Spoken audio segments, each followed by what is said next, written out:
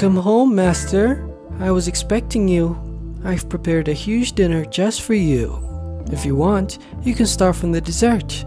Or maybe, would you like to start with me? No, not that kind of maid. Jeez.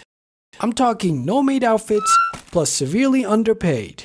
Just how I like. The first maid in our home that I recall was kinda like my nanny. I really don't remember anything except for the fact that she was nice to me.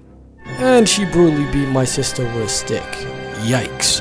Fast forward to when I was 8, the maid we had then must have had some kind of grudge against kids, cause oh boy, she would beat the living out of me every chance she got. I remember one time me and my sister were hiding under the bed from her, and the maid eventually found us, but she couldn't reach. But her lust to abuse kids was unmatched, so she left the room and came back with a broom. She was going to kill us like a bunch of rats. But we'd swiftly changed hiding locations, and we would have gotten away with it if she didn't look so damn hilarious swinging at the air. Maybe I should call this video a case study of maid child abuse. But you know what these maids have in common besides child abuse? Smell. And it's not a bad smell, no. It's this weird brand of soap that reeks of poverty and drought. I can say that, cause they beat me up. Don't know who's selling this to every maid in the state, but they must be making bank, cause all these maids smell the same. On a lighter note, there was this one maid who had a habit of stealing sugar. I don't know, maybe she had diabetes. Pretty weird. That's it. On 2 separate occasions, we had maids that were possessed. I know it sounds fake, but trust me, I've seen it firsthand. First one was straight out of a movie. At the time, my room was next to the kitchen where the maid was, and one day, I started hearing moans. And these were no sexy moans, no. These were, oh no, she's asking for child support, kinda moans.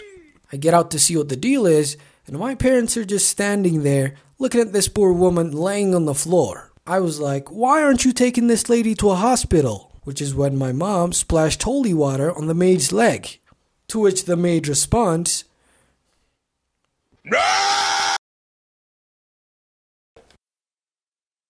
I don't know what to do now. I'm gonna go watch some anime. The second maid was more subtle. In fact, she was a very good person and she treated me like I was her own son.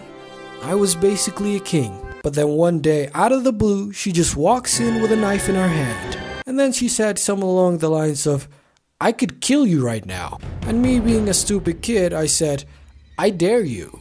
She put the knife so close to my neck that I started to think she was actually gonna do it. Have I ever told you I like your hair? You've barely seen my hair. Oh, is that so? have I ever told you I like your bandana? Or what is that? Is that And then she just left.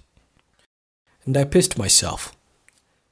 Later that day, she actually ran away from home, and a few days later showed up with a relative that explained to us that she was possessed and the devil made her do it or something. And she also returned some salt that she apparently stole.